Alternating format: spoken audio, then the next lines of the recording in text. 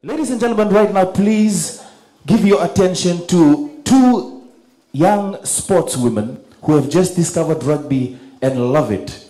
Ladies and gentlemen, Ms. Rohini Balram and Ms. Shivnita Chetty.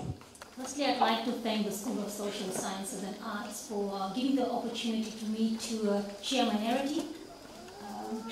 To the chief guest and the distinguished guests, I remember clearly as my memories of Fiji's blue tropical skies, desiring to raise my hands for the school's track events until I heard the lies.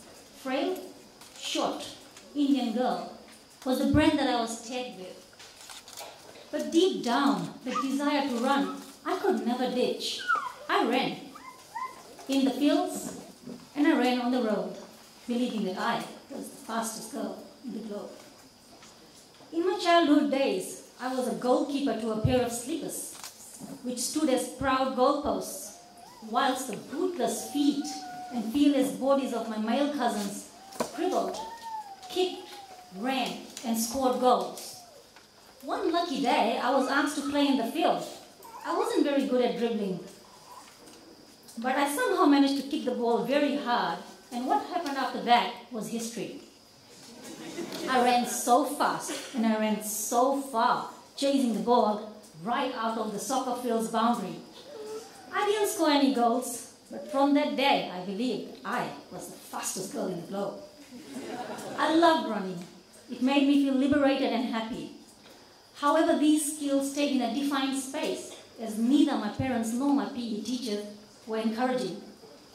Despite knowing that I was a strong runner, I never put myself out there in the school athletics track events. The fear of being teased and given labels was too overwhelming. I just did my own 5-kilometer run each morning before school. Migrating to Australia in 2009 exposed me to a new culture and opportunities. I started lifting weights, running long distances, and completed my certification and became a gym instructor. Last year, during a gym session in Fiji, I failed to do a chin-up, and a male trainer bluntly told me that my fitness level was 0. I was so upset. And the evil Rohini in me wanted to ask me, can you run 22 kilometers?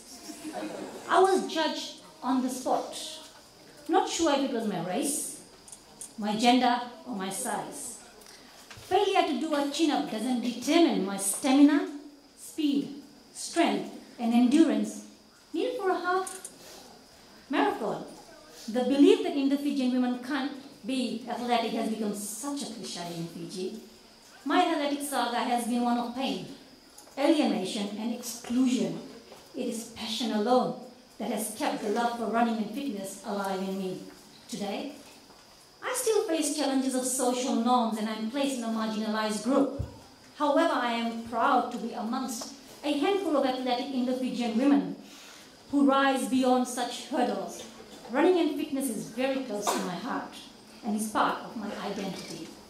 A lot of my friends just call me Happy Fit, and that speaks volumes.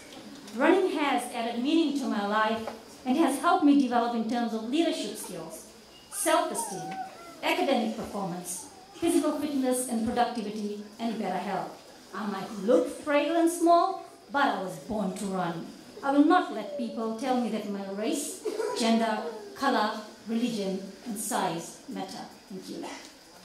Mr. Wisale Serevi, Mr. Rocky Khan, distinguished guests, ladies and gentlemen, a very warm greetings to you all.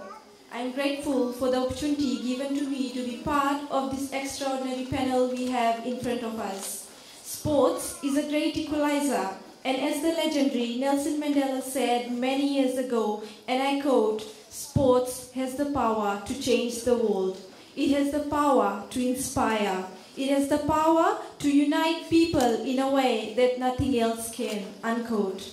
Sports is a universal bridge which creates love and harmony amongst different religions and cultures. From a very young age, I have been very active and participating in regular sporting and recreational activities. Coming from an Indo-Fijian background, where females are usually shy and not very much active in sports, I stand here to give credit and thank my parents who have been very supportive and encouraging me to take part in sports.